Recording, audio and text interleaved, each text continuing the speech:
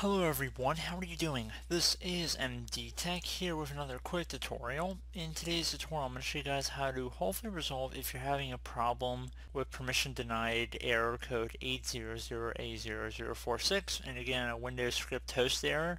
So in this tutorial I'm going to show you guys how to hopefully resolve it without too much of a hassle. A couple quick suggestions here. First thing I would suggest would be to actually locate the file you're having the problems with, right click on it, and then left click on Run as Administrator, and then you just be able to left click on Yes here, and hopefully that would resolve the problem. If you're going through the Start menu, you can just type in whatever the program is, so let's just say Chrome, or the file perhaps. You just right click on it from here, and then again left click on Run as Administrator. So pretty straightforward process here, either way.